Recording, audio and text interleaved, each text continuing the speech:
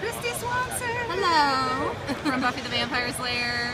Such a big fan. How many people, in a given day like this ask you the question, do you got gum? I haven't gotten that one today. That's a good I'm one. the first? Yeah, you're the first. What is like the oddest fan request that you do get? I don't know. What's the oddest?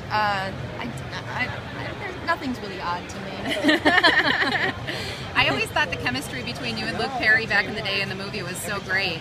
Did any of that ever turn into something off screen at any point?